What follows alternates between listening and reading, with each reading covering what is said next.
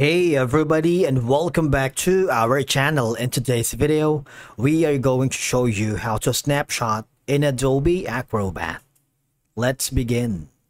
Now, the first thing that you need to do is to log in using your credentials.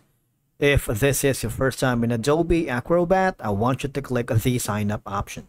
And from here, just to follow the on-screen instructions and you're good to go. The Snapshot tool in Adobe Acrobat allows you to capture a selected portion of a PDF as an image that can be copied and pasted elsewhere.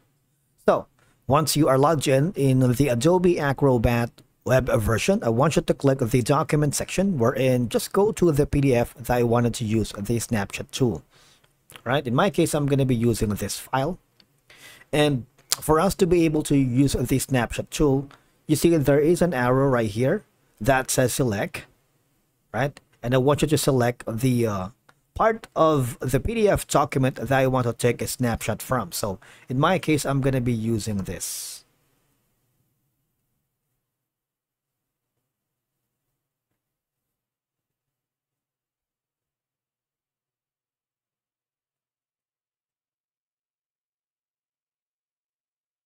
If you do that, what will happen? It's being converted to a scan page. Because as we know that here we're going to use the select button.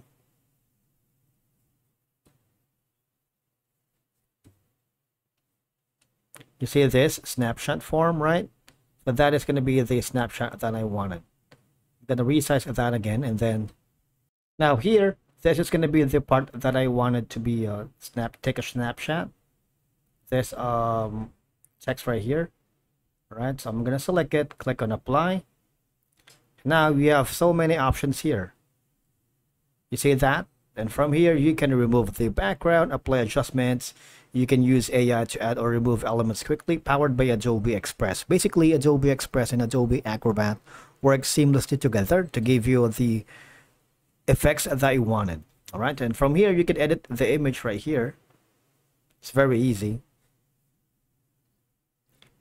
If you use the snapshot tool, you can add it to your toolbar for quicker access. So once you've done that, you see you can put in, say for example, an effect right here. You can use a dual tone. There's a lot of that you can work with. All right. If you don't want that, maybe go to the adjustments. If you want to put a contrast, brightness, highlights, shadows, and saturation. So basically, that's how you use the snapshot here in Adobe Acrobat. Thank you so much for watching, and we will see you again in the next video.